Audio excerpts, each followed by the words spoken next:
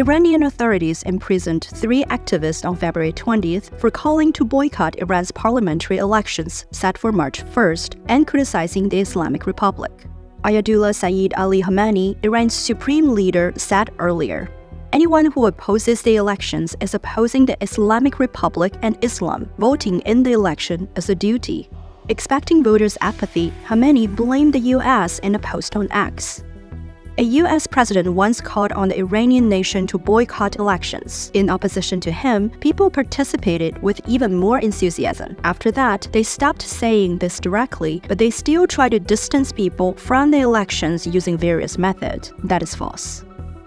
Polygraph.info found no evidence that the US is trying to distance Iranians from the elections.